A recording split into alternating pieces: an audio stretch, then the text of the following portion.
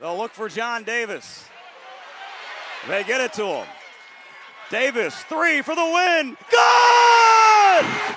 It took exactly 2 games for new head basketball coach Ron Sanchez to get a signature win. John Davis's bank three-pointer at the buzzer knocked off Oklahoma State at Halton Arena. Sanchez was the first hire for new athletics director Mike Hill, and he always knew Sanchez would be a good choice.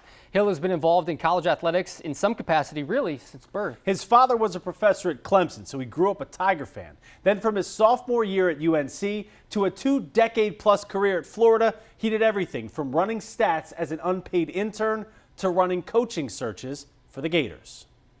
If you want to learn every aspect of the business, that's where you have to start. And I think it gives you an incredible perspective on what's required to run a program. The 49ers are hoping to tap into Mike Hill's experience to put a charge into the athletics program. A talented fundraiser at Florida, it's Hill's job to answer what comes first, athletic success or alumni and donor support. Obviously, the more you win, the more people want to jump on board, and then, okay, they're ready to help. We need help now. We need to generate more resources now to be able to invest and reinvest in our student athletes to build the championship level program that we aspire to have. And Hill isn't one to focus on just football and basketball.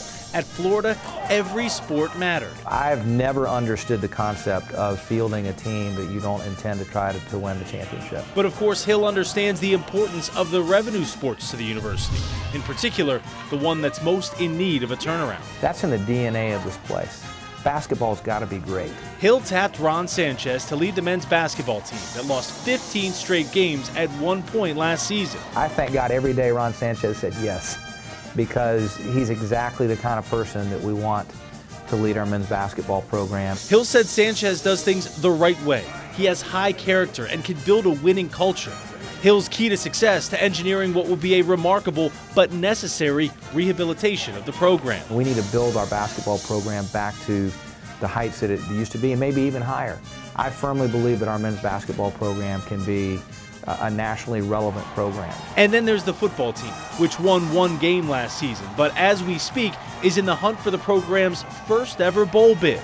And it was the worst setback of the season, a 36-point loss to Appalachian State, where Hill saw the most promise. I had multiple alums and donors comment to me afterwards, people who maybe have come to some football games but maybe aren't necessarily that invested in it, say, wow, now I get it. Now I see what it can be, the impact that football can make on our program and on our campus. More regional games are coming for the 49ers. UNC, Duke, East Carolina, they're all scheduled to play in Charlotte in the coming years. And perhaps the Niners will find a much-needed rival to fire up the fan base like we saw when they played the Mountaineers. It's exciting for the players. You know, they want to play in games where the stands are full and the fans are invested in it and enjoy it and are excited about who they're playing. And as we wait to see how the football program finishes, bowl bid or no, Hill thinks they're trending in the right direction. We all have the same dreams. We all want to have a championship level football program, okay? And so how long is that going to take? Nobody knows the answer to that.